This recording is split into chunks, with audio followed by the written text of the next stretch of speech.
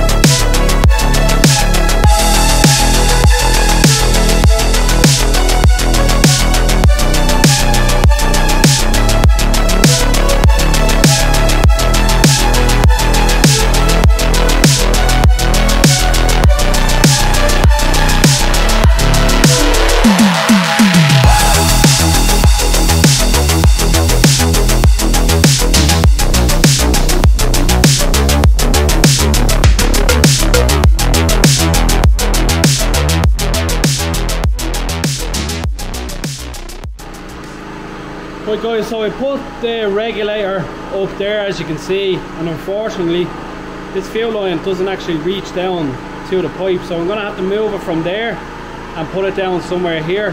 So let's get that done.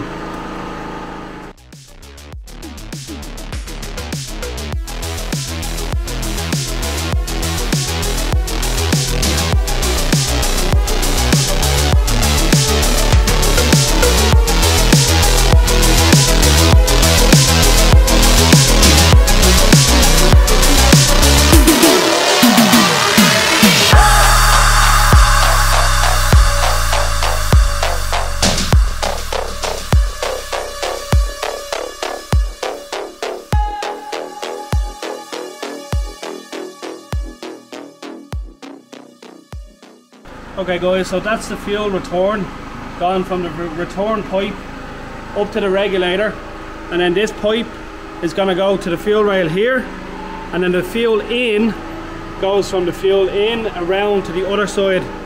So I'm going to put this pipe on now and have it ready for when the engine goes in. So we have this banjo bolt. This goes on the fuel in over there, obviously the original banjo bolt. So I'm going to put this on, and then we're going to get the long line ran.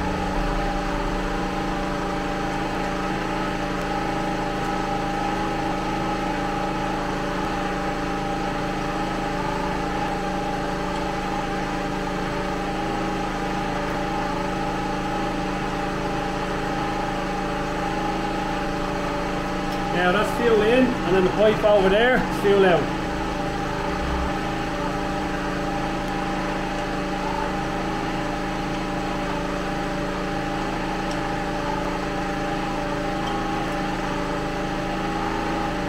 So guys, you see on the fuel rail, So this will be fuel in, so the long one comes around the side of the engine in here, and then the other one will come out and into the fuel pressure regulator.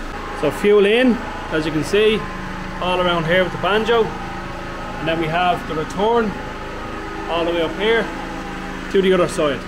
So guys, I'm going to put the clutch line on the engine as it's a bit of a pig. Now maybe I'll actually leave that. I might leave that till the engine's in. I might just put it on the clutch master there and just have it waiting, because Aaron put his in and then put his rad in and he couldn't get it tight, so I won't put my rad in until last anyway. So yeah, let's get this clutch line on.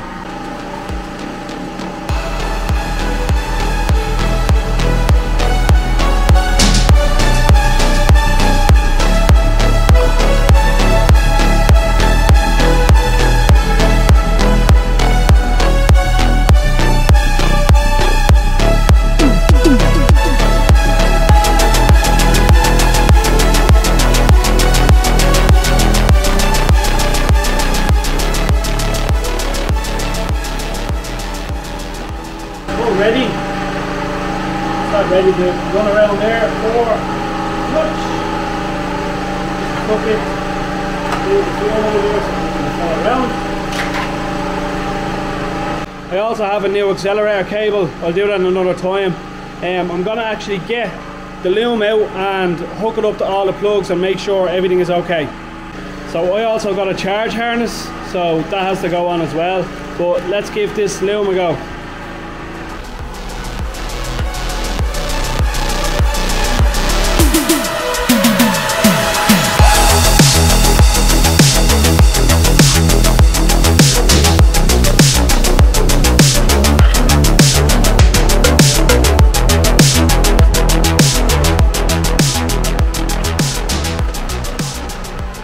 So I've been messing at this for about an hour now. I have the car down on its wheels. Aaron said that the engine needs to be in to do the loom. So engine's going in, engine in time.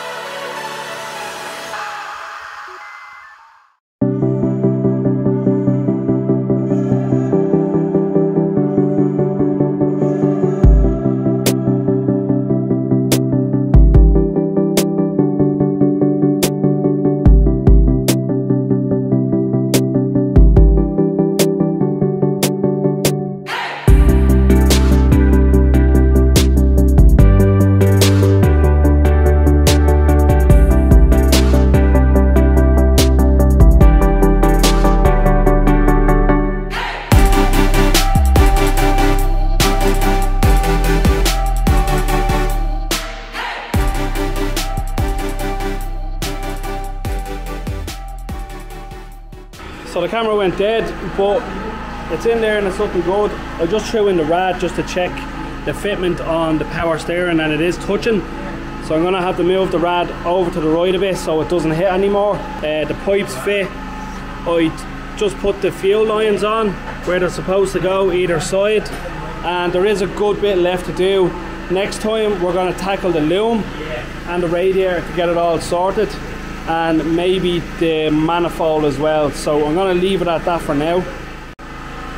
Messy head, I wasn't expecting to get this engine in tonight, but Aaron said that you have to do the loom with the engine in the car, so that's just the way it's going to work. In the next video we'll see what way it works getting the loom in the car. So guys, thanks for watching and see you in the next episode.